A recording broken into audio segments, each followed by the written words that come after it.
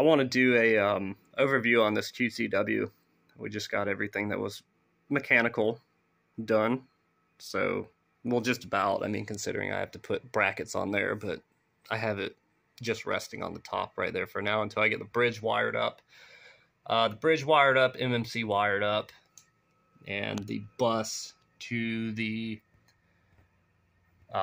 bridge right there, and wiring up the signal on the buck converter right there.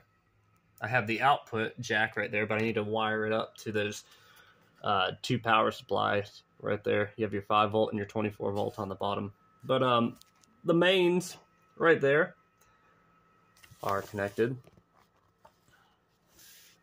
and I just need to run that up.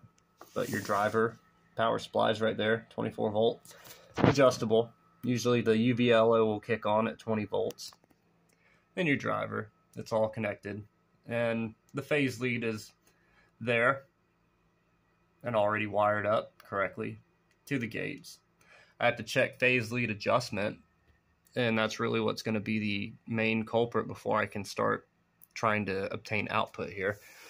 But the primary and secondary has been completed. Secondary has been glaze coated and have an 18 by 4.5 inch top load on there. Should be resonating around 203 kilohertz, free resonating, and I'll probably run the primary about 50 kilohertz higher on that compared to when you would run it lower on a standard DR.